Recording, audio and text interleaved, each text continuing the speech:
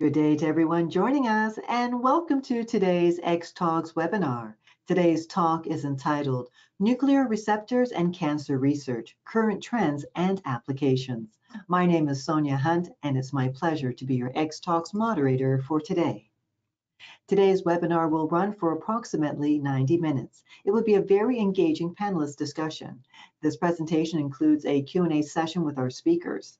This webinar is designed to be interactive, and webinars work best when you're involved. So please feel free to submit questions and comments for our speakers throughout this presentation by using the questions chat box, and we'll try to attend to your questions during the Q&A session. Now, this chat box is located in the control panel, and that's found on the right-hand side of your screen.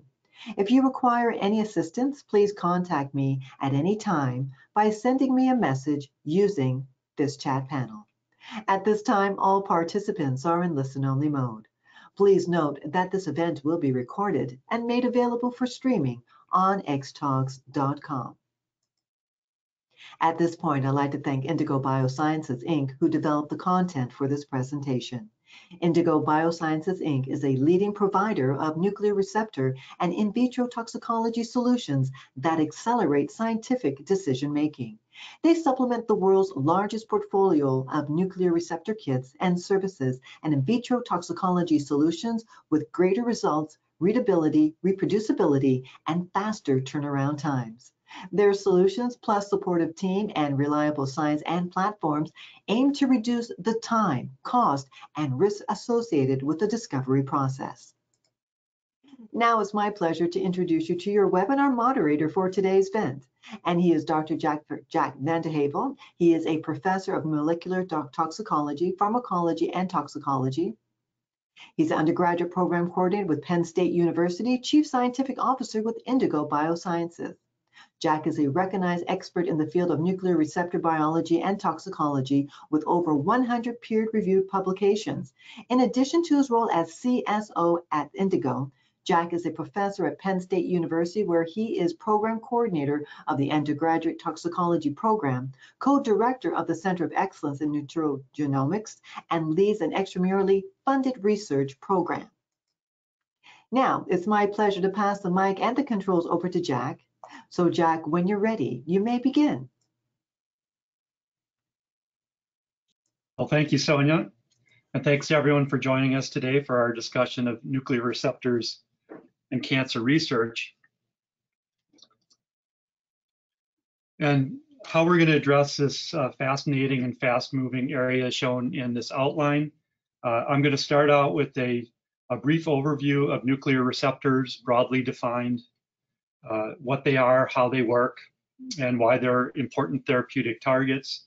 Then we'll go through some specific examples of the types of research that are being done on specific nuclear receptors and their role in carcinogenesis.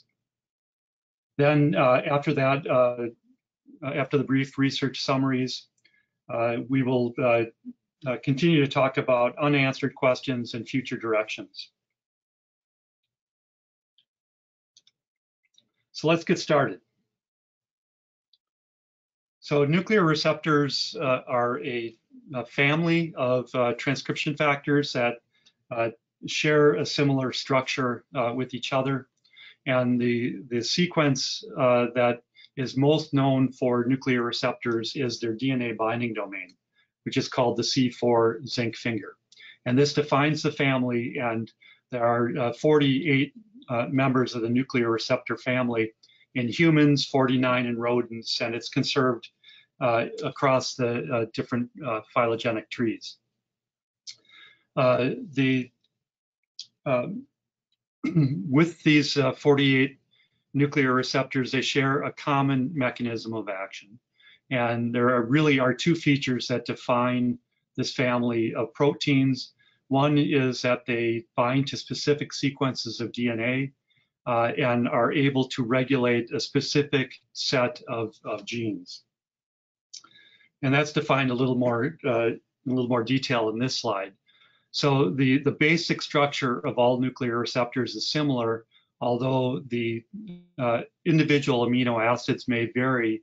that allows for specificity not only in the response elements, the DNA response elements that they bind to, but importantly, the types of ligands or potential drugs that they are able to interact with. So shown on this slide is the basic structure going from the amino to the carboxy terminus. The C4 zinc finger is the predominant DNA binding domain. This determines the sequence of DNA that it interacts with, and it also determines the type of dimerization partner, whether it's a homodimer or a heterodimer.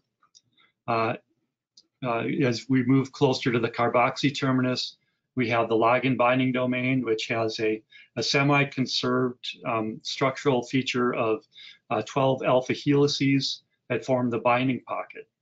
Also important to this binding pocket is that it allows for specific interactions of particular chemical structures, but it also has a flexibility that allows for conformational change to occur upon ligand binding. So the canonical sequence of events that occurs to drive gene regulation by nuclear receptors is shown on the right side of this slide. And the basic feature of nuclear receptors is that in the unliganded state, they're inactive, they're unable to recruit transcriptional coactivators. They could be present in the cytosol, or they could be bound to their response elements. But upon ligand binding, a transformation event occurs. And this is driven by a conformational change, a change in structure in the protein, which allows for heterodimerization or homodimerization in most cases, binding to a specific piece of DNA that is found on the genes that are being regulated by this particular receptor. And then the liganded receptor is in an optimal conformation to recruit the coactivator complex, which is a large grouping of proteins that brings the transcriptional machinery to that nucleated site, which then drives target gene expression. So each receptor has different rules for what DNA it binds to, what protein-protein interactions occur, and importantly, what genes are being regulated. And the gene regulation can be upregulated or downregulated based on the liganded receptor complex. Shown off to the corner of this slide is a small subset of receptors that have a similar function but use different sequences in order to drive the same mechanism of action. One example of one of these so-called soluble receptors is the Aryl hydrocarbon receptor, which Dr. Perdue will talk about. This uses a different DNA binding motif, a different ligand binding motif, but the basic mechanism that you see over here is virtually identical. Conformational change, binding to specific target genes, recruitment of coactivators, and regulation of gene expression.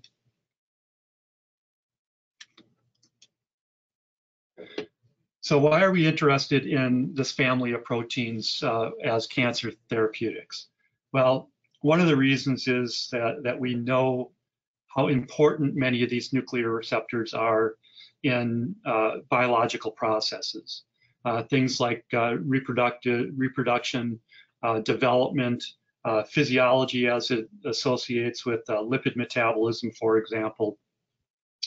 And we also know that many of these nuclear receptors and their transcriptional batteries are dysregulated in cancer.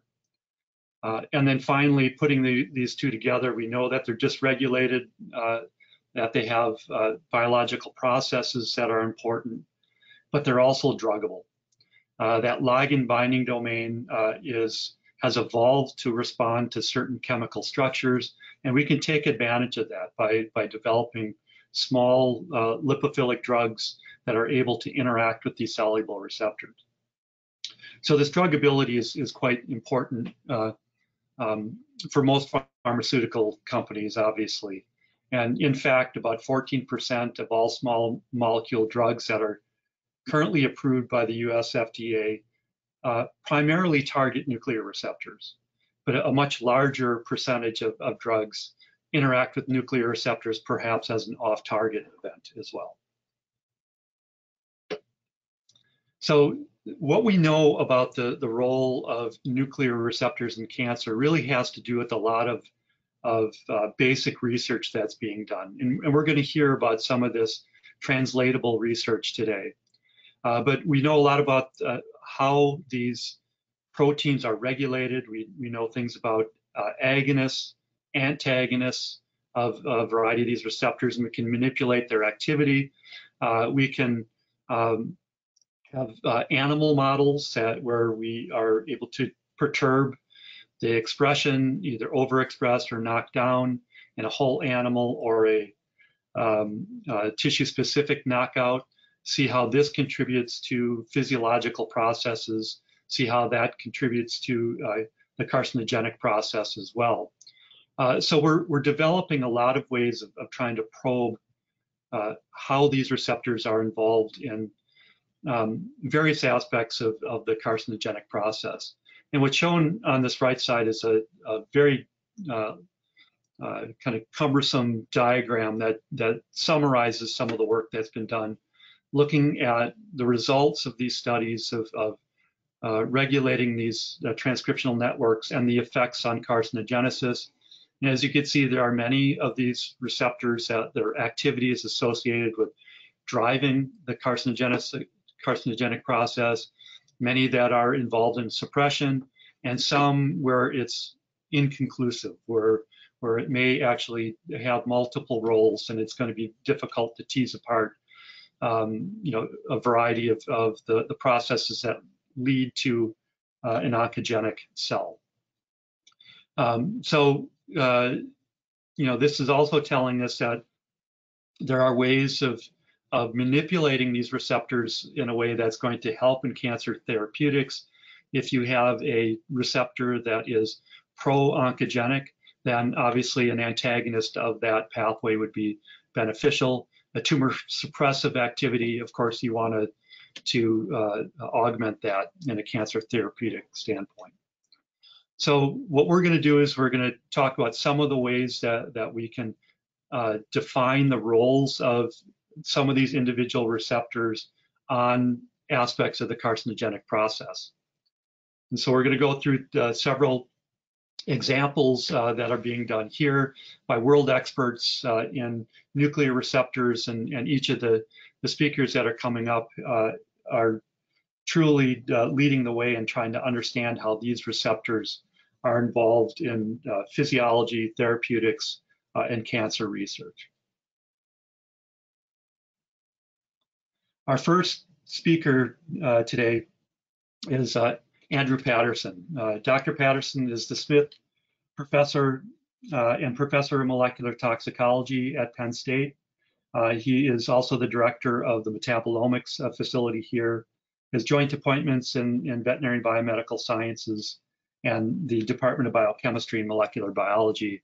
And he's going to talk today about the Farnesoid X Receptor and its role in cancer. Thanks a lot, Jack. Hope you can hear me okay. Thanks to X-Talks and Indigo for assembling, this really great panel of, world experts with respect to many of these important receptors in health and disease. Just by way of introduction, I've spent about the last 15 years focused on nuclear receptors, but more importantly, using mass spec and metabolomic-based approaches to identify and characterize the key ligands that drive their activity. So today, I just want to share a little bit of some insights on FXR from our group and others that really begin to hint at its role in cancer. Next slide, please.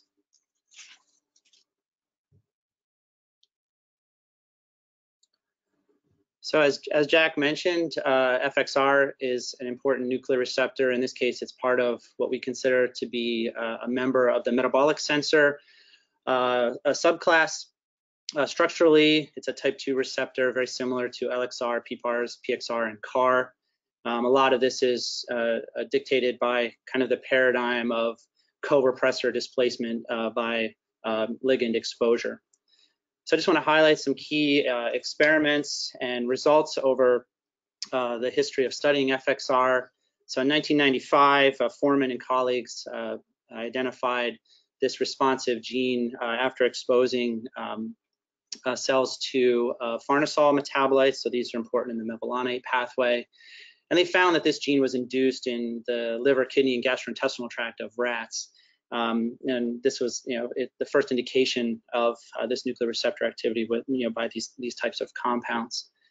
Then a flurry of activity in the late 90s by 3 groups identifying that the FXR was highly responsive to bile acids, and then these were then identified as the endogenous ligands for FXR. I'll talk a little bit about some of them, namely chenodeoxycholic acid being the most efficacious and potent endogenous bile acid relative to others like deoxycholic acid and lithocholic acid. Subsequently, a variety of drugs have been developed, including obeticholic acid, which many of you are probably familiar with on the market as a therapy for a variety of diseases, including NASH. But some of the most important observations related to FXR came in the year 2000 with a knockout mouse, really nailing this idea that FXR was highly important for bile acid metabolism itself. Next slide, please. So over the years, FXR has been identified as a really key regulator of glucose, lipid, and bile acid metabolism. I highlight on the right a slide showing how important it is, in particular with the enterohepatic circulation between the small intestine and the liver. A lot of studies have focused solely on one or the other activity of FXR, whether it's in the liver and intestine, and I believe that this has led to some discrepancies in the literature related to the importance of FXR in a variety of disease processes, including cancer. As I mentioned, chenodeoxycholic acid is quite important for this. However, there's been a variety of drugs that have focused on activating FXR, particularly in the liver. More recently, and just adding to the complication in the study of this receptor, the gut microbiome has shown to be really important for modulating its activity, in particular through modulation of bile acid pools, which really drive the activity of FXR in both the intestine and in the liver. And in fact, a variety of drugs that we typically thought to work specifically through other mechanisms, say metformin for type 2 diabetes, has recently been shown to actually work through modulation of the microbiome and FXR activity. Next slide, please. With respect to FXR and cancer, and I think if we can frame it in the context of understanding the safety of modulating FXR, there's a little bit of controversial data out there, and a lot of it has been driven through studies associated with whole body knockouts that lack FXR. So the first study shown at the top here found that FXR null mice develop a variety of liver cancers at 12 months of age. And it's important to note here that this was identified both in male and female mice. Other models, including genetic models with APC-Min or chemical like isoxymethane, also show that FXR null mice are more prone towards the development of colon cancer. However, with respect to the last slide that I showed, there are some challenges here with interpreting this data. Is this driven specifically by changes in the liver or changes in the in the small intestine? Other studies showing that forced overexpression of FXR actually also causes unwanted side effects, including liver toxicity and growth delay. And there is some data in humans suggesting that expression of FXR, in this case in hepatocellular carcinoma, is significantly reduced compared with normal liver tissue. So there are some consistent results between mice and human. However, overall, there's still a lot of questions that need to be answered. Next slide, please. So one of the big questions surrounding a lot of these studies is the role of FXR in actually modulating or driving certain types of cancers. And I believe some of this was driven through some complications with FXR null mice. And so what's shown over on the left is a study that is comparing liver cancer in FXR null mice compared to those mice where FXR is only deleted in hepatocytes, in this case driven by Cre recombinase, or in the intestinal epithelium. And what these slides are showing is that in the FXR null mice, consistent with previous results, there is a dramatic increase not only in the number of tumors per mouse, but also the number of tumors per liver.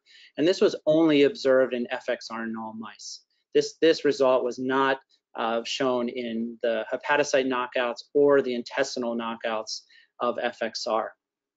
So what is going on here? Well, it may not directly be related to FXR itself. In fact, one of the prevailing notions is that what's driving this is rather an increased inflammatory state and something that's promoting cell proliferation, basically driven by this toxic environment of bile acids or cholestasis that's actually driving cancer. And so one of the big take-home message here is that a lot of the knockout data derived from FXR null mice with respect to cancer should be evaluated with caution. Next slide, please. So lastly, just to kind of summarize what I talked about, so FXR is an important bile acid receptor. It's also targeted by a variety of xenobiotics. It controls a lot of important genes in bile acid synthesis, as well as in lipid and xenobiotic metabolism. So with respect to its role in cancer, one of the things I think it may be most important for is not in the treatment of cancer, but in the prevention of cancer, particularly given its role in a variety of important human diseases known to increase risk for cancer, including things like obesity, fatty liver, non-alcoholic fatty liver disease, and NASH. So with that, I'll just end my talk. Thank you very much for your attention. I'd be happy to take questions at the end.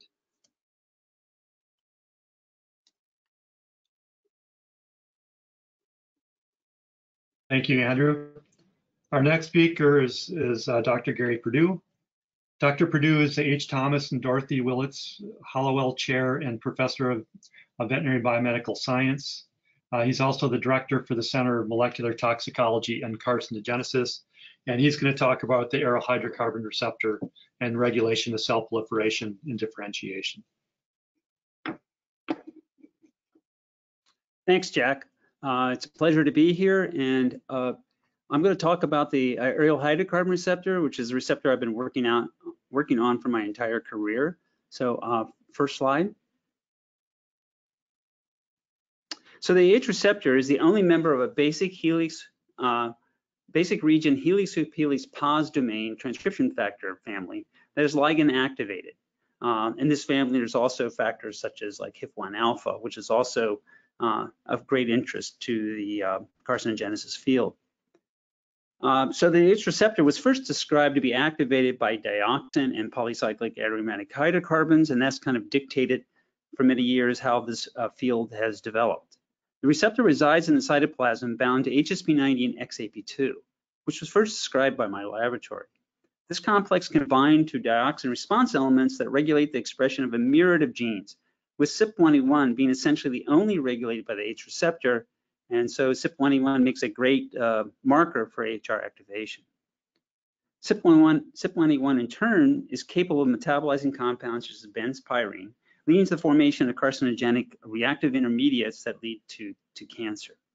For the past 25 years, the toxicologic aspects of HR function were extensively studied. Only more recently has the physiologic function of this receptor been examined in detail, and this has led to its recognition as a possible drug target. Next slide, please. The HR has been shown to influence a wide variety of physiologic functions. However, many of these established biochemical pathways altered by HR activation collectively can be considered to be important for coordinating barrier tissue function. And that's what I want to highlight today, especially in the skin and intestinal tract. In both keratinocytes and enterocytes, AHR activation enhances differentiation and slows stem cell proliferation. Both endpoints are likely linked together. Perhaps the area in the HR field that has garnered the most attention is the ability of the activated AHR to affect T cell fate, such as enhancing the formation of regulatory T cells. This has been demonstrated in the gut through attenuation of autoimmune disease in mouse models, for example, treated with dioxin.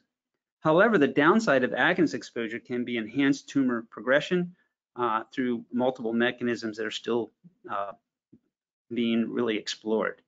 This latter observation has led to several companies developing AHR antagonists to use as cancer treatment, along with immunotherapy. I've consulted for several companies interested in this concept, so this seems to be an area that there's intense interest in. Indeed, there's one recent publication by Karen McGovern from Akena Oncology demonstrating that an AHR antagonist enhances anti-PD-1 therapy in rodent models.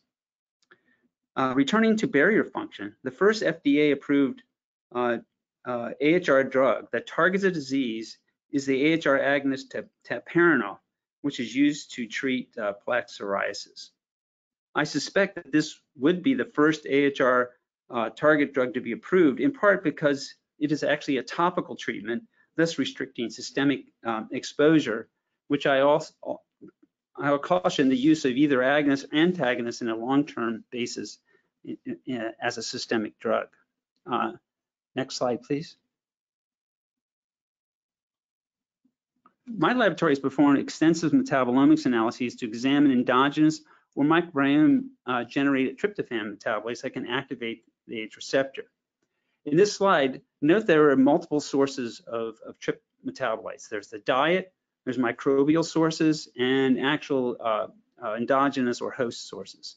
What you'll notice on this slide are multi-ring compounds that can be up to 5 rings that are planar and hydrophobic, that are very high affinity ligands that are present either through the diet or produced endogenously that are present at very, very low concentrations. In contrast, some of the simpler metabolites shown here, such as endol or 3-methyl-endol, are low affinity ligands that can be present at quite high concentrations, especially in the gut. So one thing you'll notice, for example, is that tryptophan upon UV exposure can actually produce FITC, and FITC is a very high affinity ligand, but it's also a very short-lived ligand that turns over quite rapidly through CYP1A1 metabolism. We have published the identity of the major TRP metabolites in feces that are also AHR ligands. In unpublished work, we have identified 6 major tryptophan metabolites in serum that are also AHR ligands, and they are present at concentrations that can lead to AHR activation. We are now examining whether these kinds of mixtures of tryptophan metabolites present in human serum can drive AHR activation in tumor cells, and the answer is yes, they can. And it's also it's key to keep in mind that in many tumors, the H receptor is really massively upregulated. Next slide, please. My laboratory has examined the effect of dietary AHR ligands on small intestinal epithelial cell phenotype.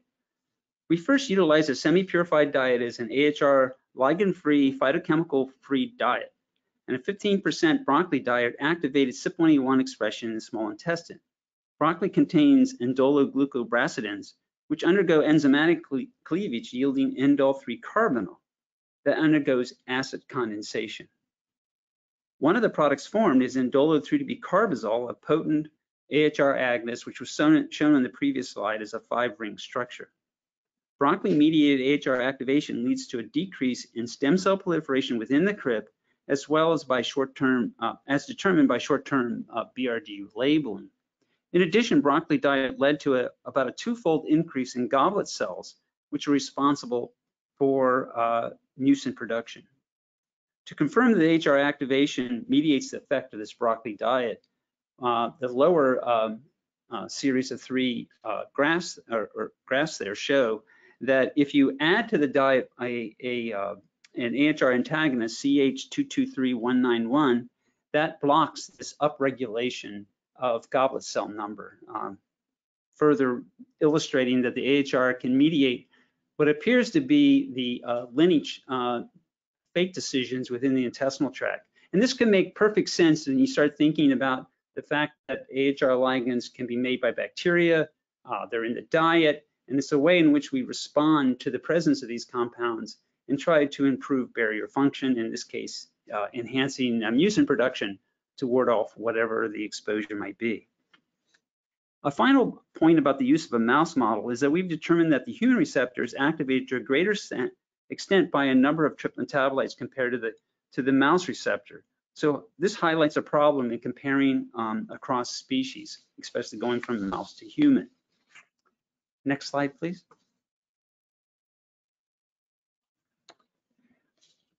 In a collaboration with Dr. Alan van den Boogaard in the Netherlands, we've been utilizing a series of endazole-based derivatives. We have about 40 compounds that have been made or synthesized by Dr. Chantu Amin's lab as AHR agonists, and they're labeled as SGA compounds with different numbers.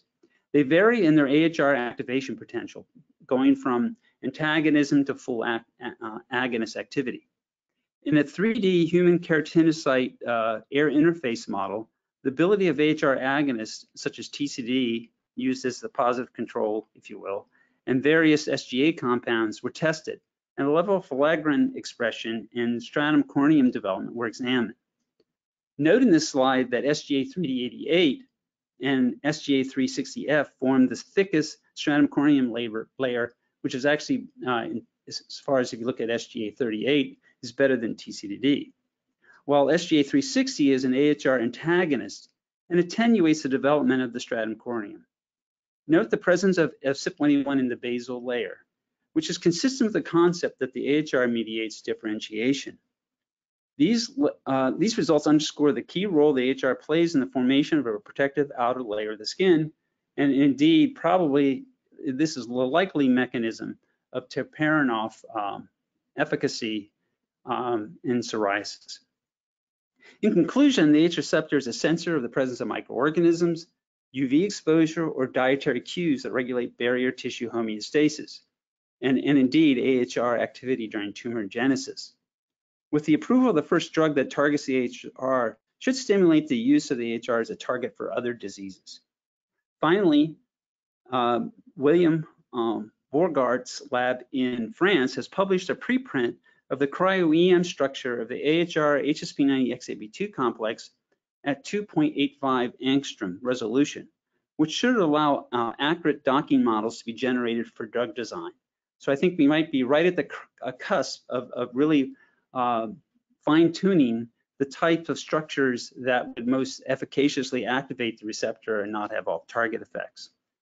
So I think we're right at the dawn of developing drugs that will be effective in cancer treatment.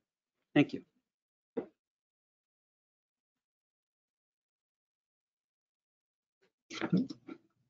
Great, thank you, Gary. Our next speaker is Dr. Jeff Peters. Dr. Peters is a distinguished professor of molecular toxicology and carcinogenesis at Penn State, and he's a deputy director of the Penn State Cancer Institute. And Jeff is going to talk about PPAR beta, delta, and colon cancer. Thank you for the introduction, Jack, and thank you for this really excellent venue for us to present. This has been a very exciting meeting so far. I'm going to talk about Peroxisome Proliferator-Activated Receptor beta, PPAR beta, and colon cancer. And I hope I can show you how things have changed in this field over the past 20 years. Like Gary before me, I've been studying PPAR beta. It's been the focus of my career as well. And for clarity, I use the term PPAR beta, but others, including NCBI, refer to it as PPAR delta. But since I've been studying this gene product for more than 25 years, it's kind of hard to stop saying PPAR beta. So for this talk, I'm going to use PPAR beta, but it's the same. So many people have been studying PPARs during the 1990s, and there were some recognized roles determined for PPAR alpha and PPAR gamma that were determined during these latter stages of this time frame. And that was due in large part to technologies that were being developed, including transgenic mice, selective PPAR agonists, and omics-based technologies that were emerging. By contrast, during that same time frame, the role of PPAR beta was a little bit less well defined. So again, at the next slide, Jack.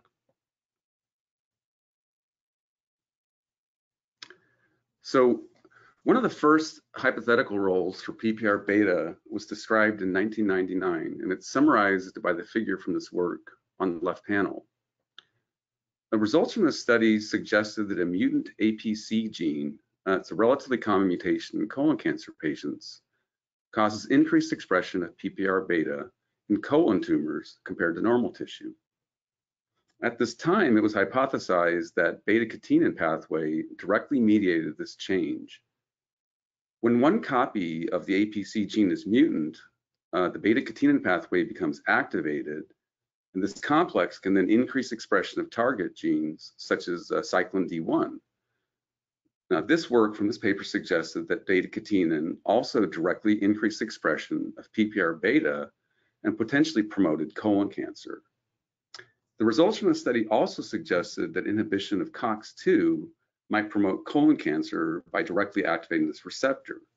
And at that time, it was an attractive hypothesis that it potentially explained how NSAIDs, or non-steroidal anti-inflammatory drugs, inhibited colon cancer by inhibiting COX-2. So subsequent studies by our laboratory group and others have resulted in conflicting results over time. So for example, shortly after the initial hypothesis that PPARβ promotes colon cancer, other groups also reported that higher expression of PPARβ was associated with colon cancer progression, and that activating PPARβ enhances colon cancer in mouse and human models. Additionally, some of these studies also showed that the latter effect required PPARβ, as the increased intestinal tumorigenesis observed were not noted in PPARβ null mice. By contrast, other groups, including ours, reported that low or no expression of PPARβ promotes colon cancer, and that activating PPARβ prevents colon cancer in mouse and human models. Some of these studies also show that the preventive effects required PPARβ, as the changes in colon tumorigenesis were not found in PPARβ null mice. Next slide, Jack. So one approach that our lab has taken to address these disparities is to critically examine the role of PPARβ increasing and decreasing expression in different models. And to do this, we started by looking at tissue expression patterns of PPARβ, and we found that expression of this protein is very high in the intestine. And we say this with very high confidence because of the way we quantified PPARβ in this work using methods that were developed by Dr. Perdue's lab. And that PPARβ is high in relative expression in the colon has been also noted by many others in other papers and other groups. So when we examine relative expression of PPARβ in colon tumors from APC min mice, like you can see here on the left panel, we found that expression of cyclin D1 is markedly higher compared to normal tissue. By contrast, expression of PPARβ is about 50% lower in colon tumors compared to normal tissues. We and others have reported this in both mouse and in human models, colon tumor models. So most studies to date that have examined expression of PPARβ in colon note relatively high constitutive expression in this tissue in both mouse and human models. And moreover, most studies to date that have examined expression of PPARβ also note that relative lower levels are found in colon tumor models compared to normal tumors. Next slide, please. So we've used another approach to get at this issue of relative expression of PPARβ in cancer cells using a retroviral model that allows for easy sorting of cells and that allows us to express a lot of this protein in these models. The vector design that we used is shown in the upper left figure, that green part there. And there's no need to really look at the data that's on the right panels in detail. I'm going to summarize them very quickly. We used that vector to markedly increase the expression of PPARβ in the two different breast cancer cell lines, MDA cells and the MCF7s. And we compared what we saw in these cells to controls. And you can see the higher expression of PPARβ in both cell lines on the top western blot. And you can see that activating PPARβ target gene, I should say, you can see that activating PPARβ with an agonist in normal cells dose-dependently increased expression of a known PPARβ target gene, and this effect was greatly enhanced in the cells that had much higher expression of PPARβ. So these effects are shown in the middle panels on the left side of this, or on the left and right side of this figure here. And the results from the tumor studies are most convincing here. So moving from left to right on the bottom panels, you can see that when you activate PPARβ in either cell line, that the tumors derived from these cells are smaller than controls.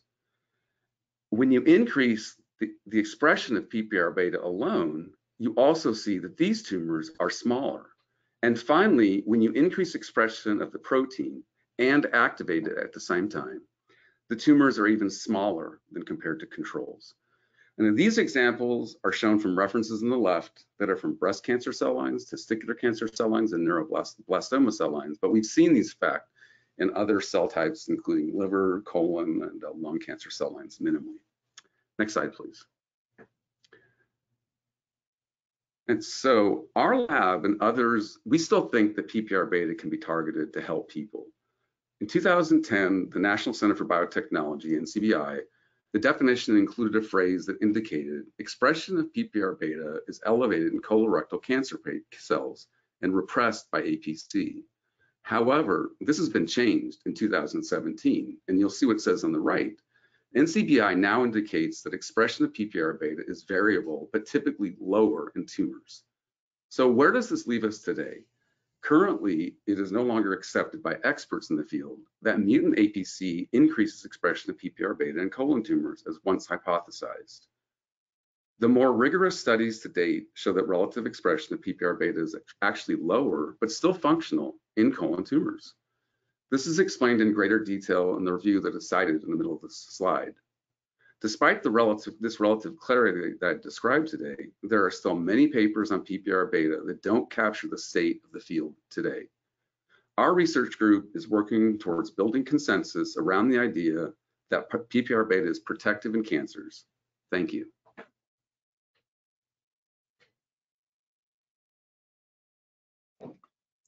Thank you, Jeff. Our last speaker today is Dr. Sandeep Prabhu, who's the head of the Department of Veterinary and Biomedical Sciences, professor of immunology and molecular toxicology.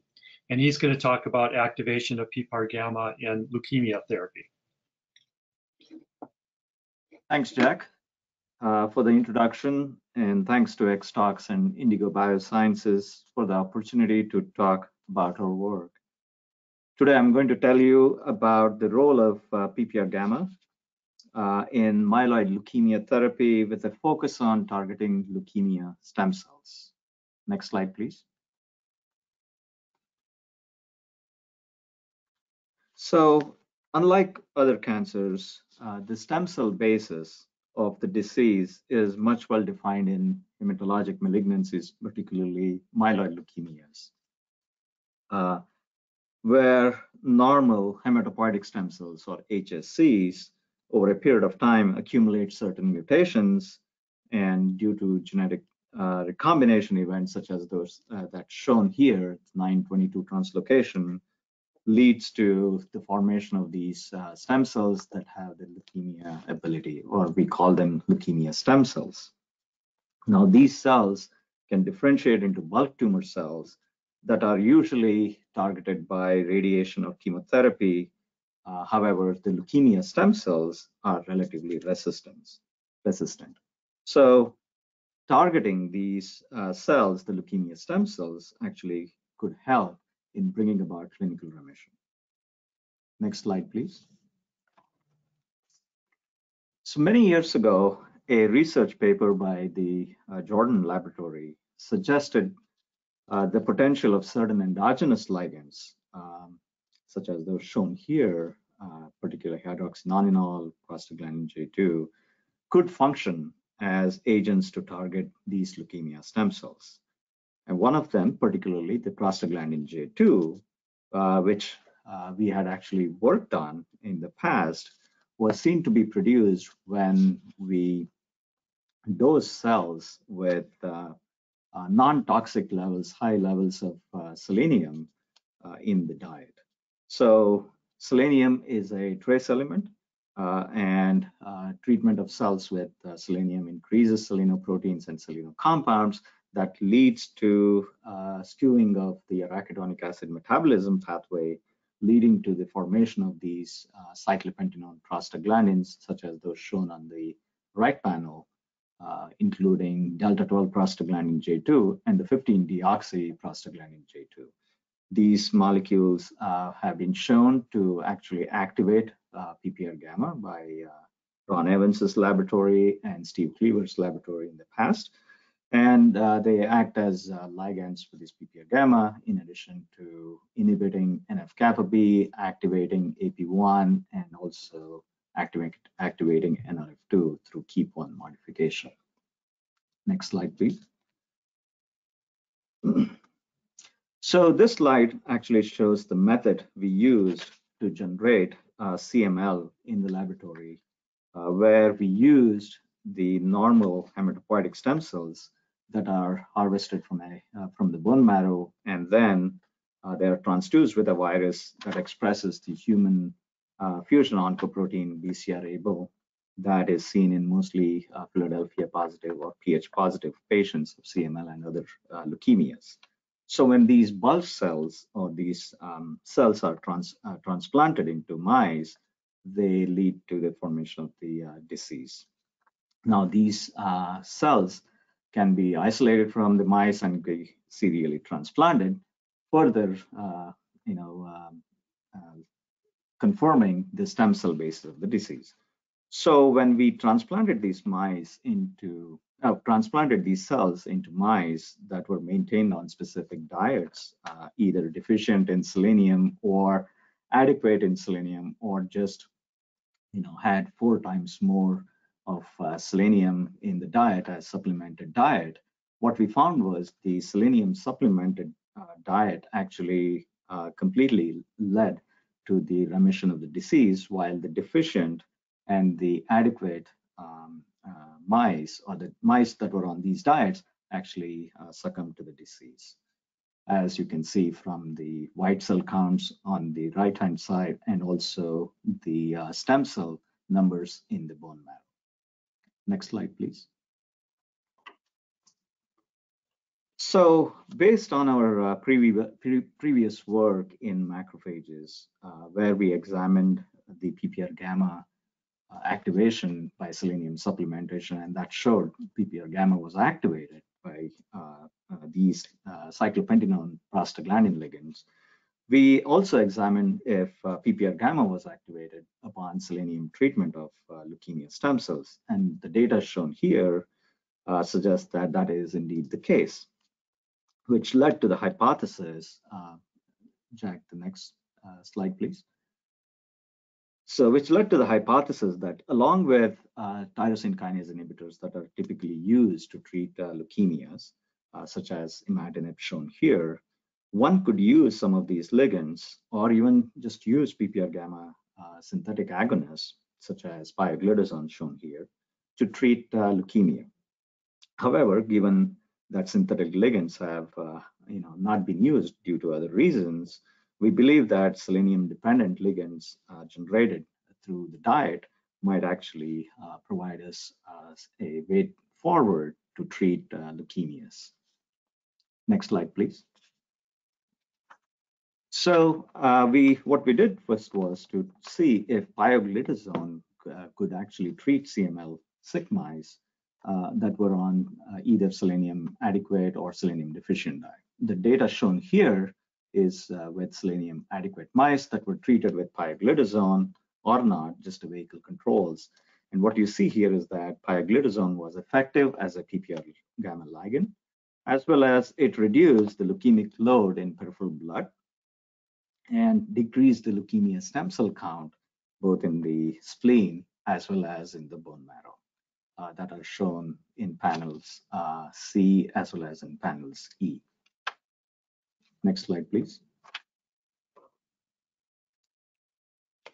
We then did a reverse experiment where we used a PPARγ antagonist to see if it could inhibit the effect of selenium in the selenium supplemented mice that were in remission, right? Or that caused remission. So when the leukemia cells were transplanted into mice, and then we started treating those mice with GW9662, a PPARγ antagonist, we saw that the use of PPARγ antagonist was able to reverse the disease, as seen in the form of leukocytosis. In panel B, we saw a increase in splenomegaly, and then we also saw an increased leukemia stem cell load in the spleen and bone marrow, suggesting that indeed PPAR gamma was activated in these mice upon treatment with selenium in the diet. Next slide, please. So interestingly, antagonism of PPAR gamma also led us to this interesting result where the expression of many pro-survival genes, most of them that are part of the polycomb gene family, as well as a master regulator of leukemia stem cell quiescence called CYTED2, was also increased upon treatment with the antagonist. In addition to this, we also saw that there was an increase in the expression of an enzyme called 15-prostaglandin dehydrogenase. This enzyme actually oxidizes various prostaglandins, including prostaglandin J2, to inactivate them. Next slide, please. So the increase in prostaglandin dehydrogenase that was seen in our PPAR gamma antagonist treated mice also corroborated with the results showing that indeed the prostaglandin J2 that was produced in those mice was actually oxidized, and these oxidized products were no longer activators of PPAR gamma, suggesting that PPAR gamma antagonism actually increases the oxidation and inactivation of this prostaglandin J2 metabolites. Next slide, please. So in summary, these data actually suggest that PPAR gamma activation by endogenous as well as exogenous ligands or agents can actually help specifically target the cancer stem cells. In this case, it is the leukemia stem cells, to effectively bring about remission. We're now trying to understand some additional mechanisms as to how these cyclopentanone prostaglandins act through activating PPAR gamma to effect the leukemia stem cell self-renewal and maintenance, as well as additional pathways. So thanks, Jack, for the opportunity again. Well, thank you, Sandeep, and thank you all the speakers for wonderful talks. And remember, to those of you in the audience, that if you do have any questions, please put them into the chat box, and we'll get to those after my future perspectives discussion. So obviously, from the research that's been shown and from other research that's out there, we have been making major strides to understanding how nuclear receptors work, how they impact biology, how they impact oncology. And a lot of this has to do with the burgeoning omics technologies that are out there, the transcriptomics, metabolomics, et cetera. And so we can understand more about what happens when you activate or repress a nuclear receptor, how all of these receptors might be interacting with each other, how their genetic factors might be interacting functionally with each other. And of course, we know that targeting nuclear receptors has shown great utility, in particular when you think about targeting the estrogen receptor alpha or the androgen receptor. And these are already very well utilized targets for cancer treatment, looking for antagonists in particular of these major hormone signaling pathways have been very important in breast cancer and prostate cancer. And of course, some of the most groundbreaking work that's been done trying to really show the mechanism by which nuclear receptors are contributing to cancer are coming from animal models. So where do we go from here? What are the opportunities? Well, I mentioned that there are 48 nuclear receptors that are out there, that we have some understanding of how they work, what they're regulated. But there are a handful of drugs that are orphan receptors that we don't know what their biological niche is, and so we don't know what their clinical utility might be. Also, as I mentioned, a lot of the important models for understanding the carcinogenic process comes from animal studies. We need to know whether those animal studies are pertinent to the human disease, so we have to be able to predict this species extrapolation.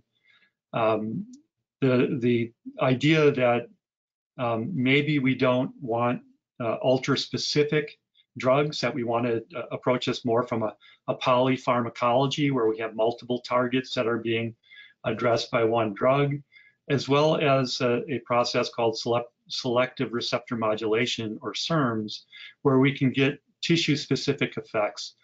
This is an area that is gaining some notoriety.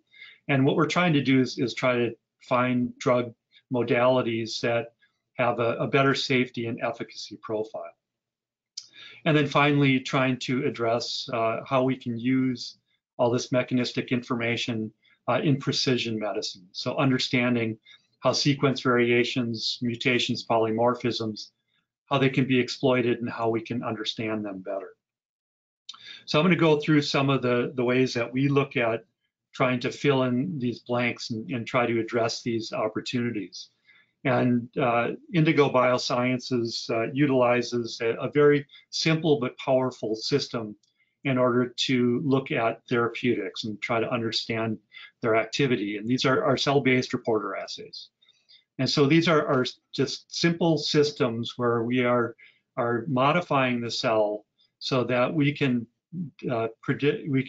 depict transcription factor activity driving an artificial gene. And so we use luciferase as a very easy and sensitive quantifiable gene to incorporate into our cells. And really, we have two different flavors of these cell-based reporter assays. The first one on your left is the classic cis-trans assay, where we're expressing a specific nuclear receptor. We have a reporter gene that has the response element for that particular receptor. We put both of these in a cell, add a ligand, is able to regulate the proper conformational change, recruit the coactivators, and we get measurable luciferase activity. Another way to generate a cell-based assay is with a cis-trans assay, where we are taking advantage of the modular structure of nuclear receptors, where we can take one domain out of the receptor and add it to a heterologous domain. In this case, adding the ligand binding domain for the nuclear receptor with the DNA binding domain of a yeast transcription factor GAL4. So this is an artificial gene. The cell has never seen it before, and this can give a lot of specificity to just looking at the ligand-dependent activation. In this case, you add a ligand, conformational change, able to bring transcription machinery to this complex, but now we're regulating a GAL4 response element and the receptor, and I'm sorry, the reporter gene. So we built a lot of different, both the classic and the cis-trans assays, looking at endogenous or full-length estrogen receptor, androgen receptor, and with the closely related members, like what we talked about today with the PPARα and gamma, since they both have virtually identical DNA binding domains, really the only way to get at specificity would be to use this cis-trans assay, where we are isolating each ligand binding domain. And there are a variety of different receptors that we have pre-existing assays for. This would be a great way of addressing orphan receptors and start screening for those receptors where we don't understand what the endogenous ligands are or what the potential xenobiotic regulators are. And an important utilization of these tools, these in vitro tools, are to incorporate in polymorphic forms of the nuclear receptors or polymorphic or mutant forms of the DNA binding domain. So in this way, we can start to address precision medicine And I'll get to one way that we've used this in my last slide. All right, so one of the aspects of nuclear receptor biology is that these are not really the classic switch where you either have them on or off. There are different gradations of activity, and really the type of ligand that you have is dependent on the structural change that occurs when that ligand binds to the nuclear receptor. So it's shown on the left over here is the ligand binding domain, just showing a cartoon of what the helical structures, the alpha helices, look like in that binding pocket. In the unliganded receptor complex, the domain that interacts with the coactivators is buried within that ligand binding domain, and it is not accessible to the transcriptional machinery. So this would be considered an off receptor. Now, if we add a full agonist, like in this case, estradiol with the estrogen receptor, we get a conformational change. We get the optimal configuration of helix 12, which allows for maximal recruitment of the coactivator complex, and you get maximal activity. If you look at a pure antagonist, again, you get binding to the ligand binding domain, but now you've buried the helix 12 in such a way where you do not get any coactivator recruitment. And so this is shut off. And also, if the receptor is liganded with an antagonist, it will not be able to be occupied by the agonist in order to lead to that permissive shape. Now, what I want to draw your attention to here is what happens if you get to a structure that is halfway in between a pure agonist and a pure antagonist.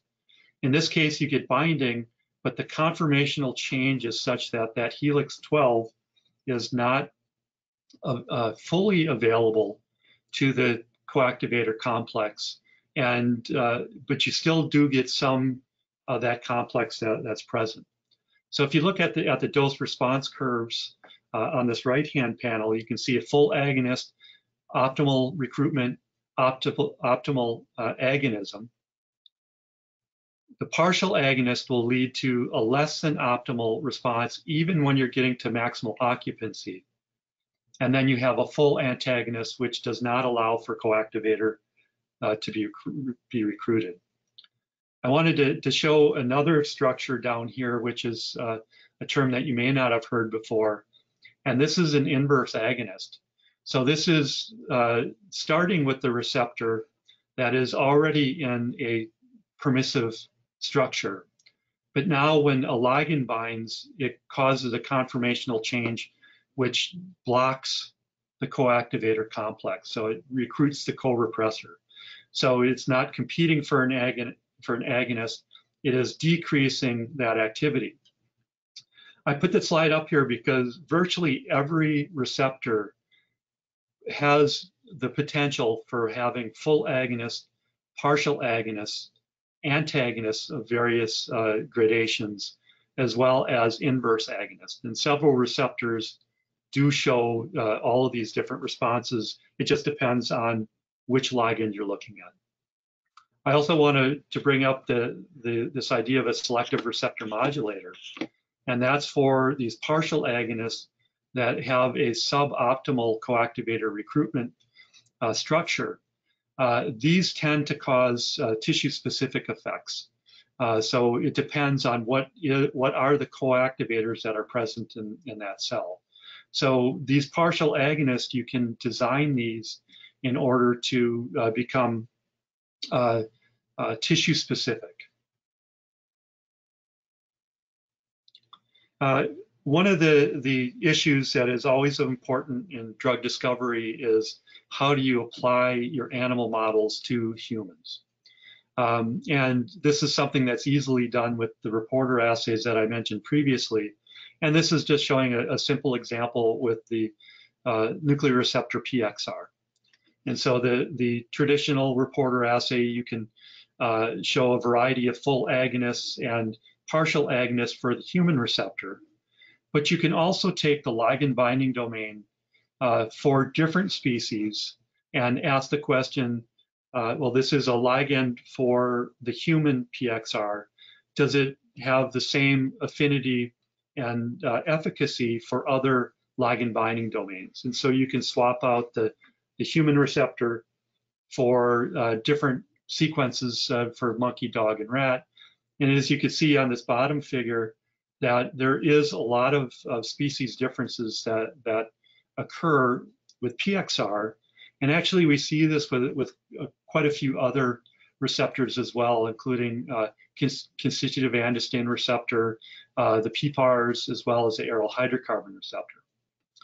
I did want to bring up one other important species-specific issue, and that's there are certain drug targets that lead to tumors that are now believed to be rodent-specific.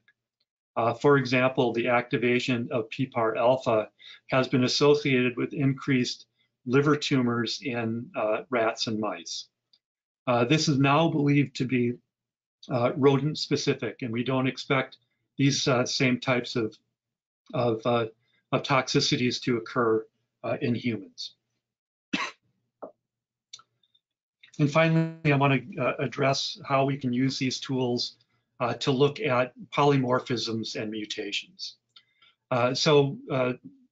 In this case, what we're looking at are known mutations in the estrogen receptor alpha and androgen receptor that have been associated with decreased responsiveness to cancer chemotherapy. And so all of these different mutations that are shown in the estrogen receptor are affecting estrogen receptor activity. They are modulating the ability of us to target these particular tumors that are carrying these mutations. Similarly, mutations in the androgen receptor have been associated with poor outcomes in cancer chemotherapy. And I highlight one mutation here, which is the L701H mutant form of the androgen receptor. And this is an interesting mutation in that it changes the ligand specificity of the androgen receptor. And that's shown at the bottom here, the wild type androgen receptor.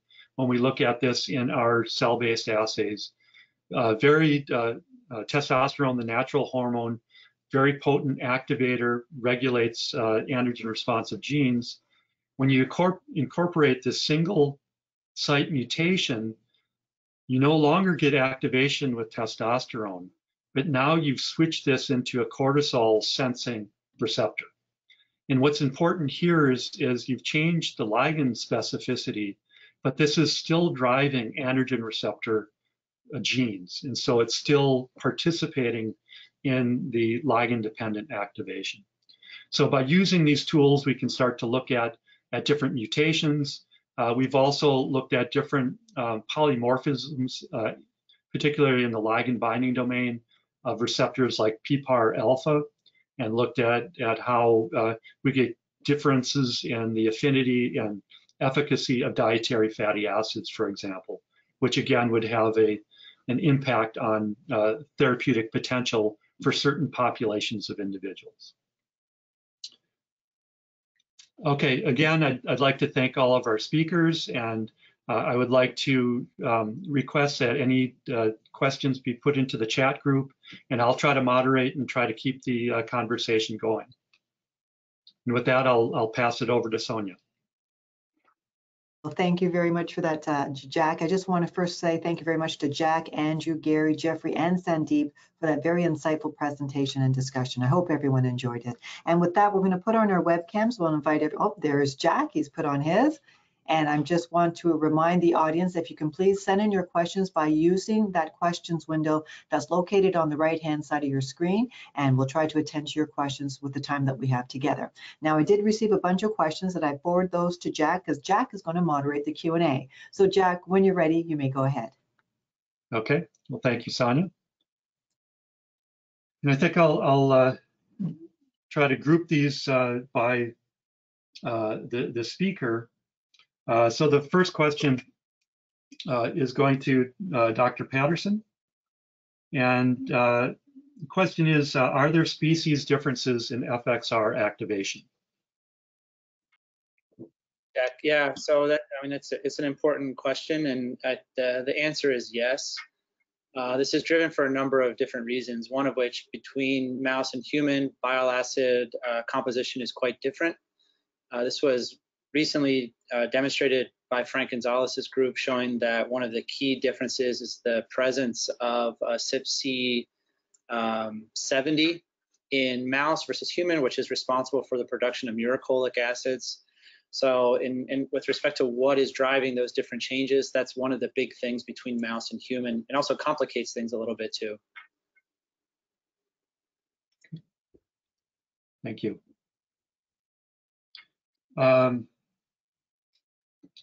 Next question is for Dr. Perdue.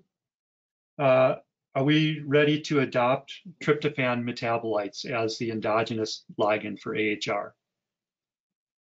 Well, yes, although I think there's going to be many endogenous tryptophan metabolites, and the question is really going to be which ones are bacterial, which ones are produced by the host, and trying to figure out how these are actually regulated and whether they're just spontaneous products, which like FITC, for example, has been detected in urine, yet it seems to be a chemical reaction that leads to it. So I think which ones are particularly important for maintaining basal activity as opposed to which ones are perhaps appear during oxidative stress is going to be some of the big questions. But yes, I think we are ready to at least adapt the concept that these tryptophan metabolites are indeed endogenous ligands.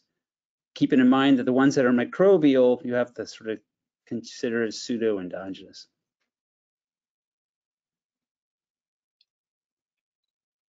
To follow up on that question, Dr. Perdue, so you mentioned that long-term agonist or antagonist treatment with these ligands is a concern. Could you clarify what you mean by that?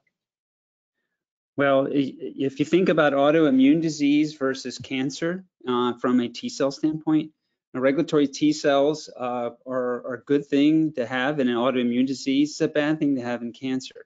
So if you push either with an agonist or antagonist one direction or the other, one's going to be a good outcome, one's going to be a bad outcome. It depends on what disease we're looking at. And so I suppose if you have cancer, you're less worried about autoimmune disease. So as a treatment for cancer, you don't want to die. So this may not be an issue, but if you have an autoimmune disease, is it a good target for autoimmune disease when you have this downside of perhaps promoting cancer? Okay. It's actually kind of a similar question that goes to Dr. Peters.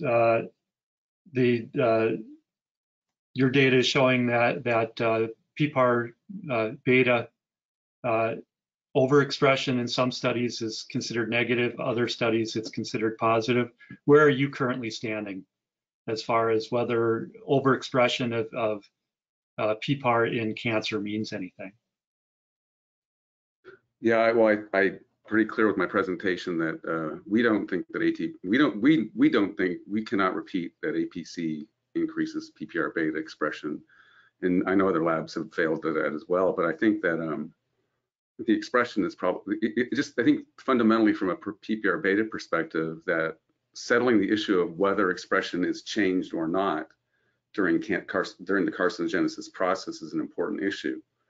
And I think that's the issue that I was trying to address, and that is that, it was suggested 20 years ago that it was increasing, but with the omics data that's out there, and you can look at very large databases, you can look at APC mutations, lots of other downstream effector molecules, and you don't see the changes you would expect to see in PPARγ beta based on that mechanism. So that's why I say I don't think people were accepting that anymore, because the data don't support it. And so we're not headed in that direction. Our models, so the gain of function models that we're using suggest the opposite, that we're getting repression. And so that's the area, that's the direction we're headed.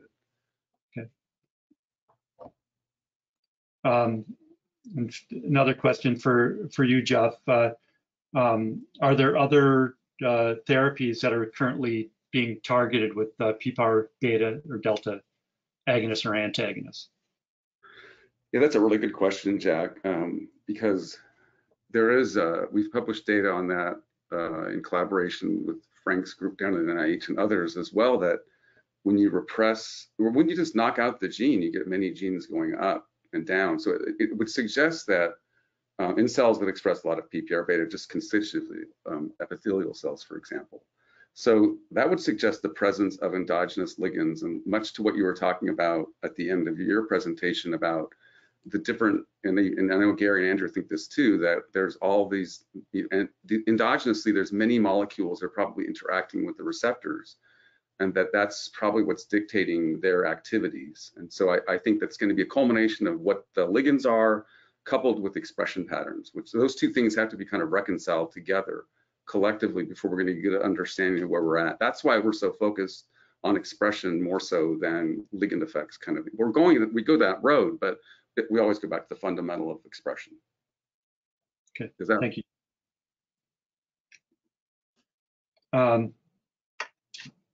Dr. Prabhu, so your examination of selenium and PPAR-gamma, are these effects additive or synergistic between selenium and the PPAR-gamma ligands? Short answer is they are synergistic, I would say.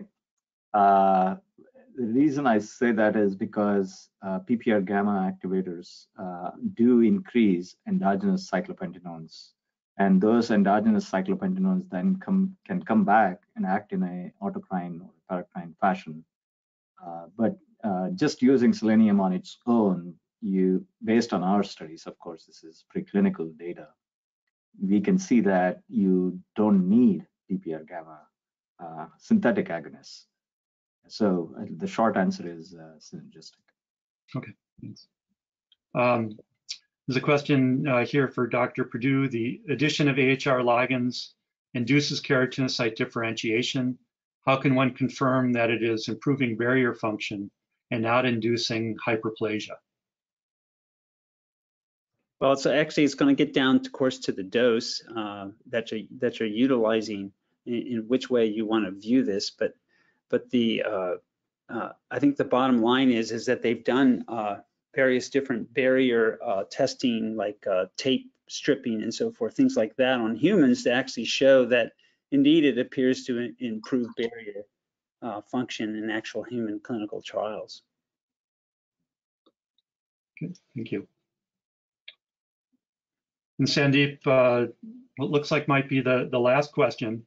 Does this mechanism that you've shown for CML, do you think that this is going to be a mechanism that you'll see in other types of cancer as well? Yeah, that's a good question, Jack.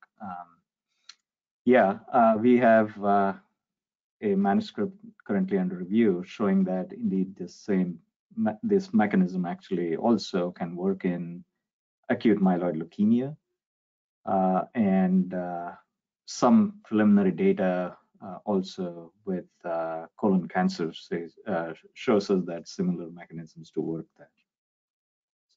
So at least in AML, I can confidently say yes, it does. That's great. It looks like we do not have any more questions from the audience. So again, I'd like to thank the speakers, and I'll turn it over to Sonia. Okay, well, thank you very much for those answers. We have reached the end of the Q&A portion of the webinar. If we couldn't attend to your questions, the team at Indigo Biosciences, Inc. will follow up with you after this presentation. And if you have any further questions, please direct them to the email address that's appearing on your screen.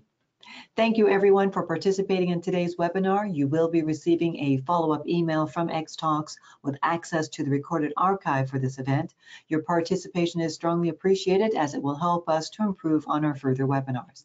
Now, give me a few seconds. I'm going to send you a link in your chat box. You'll be able to view the recording of this event with that link, and you can also share this link with your colleagues once they register for the recording here as well. So I encourage you to do that. Now, please join us in thanking our speakers, Jack, Andrew, Gary, Jeffrey, and Sandeep, for that very engaging presentation and for answering all your questions. So thank you very much, gentlemen. And there's their smiles. There they go. All right.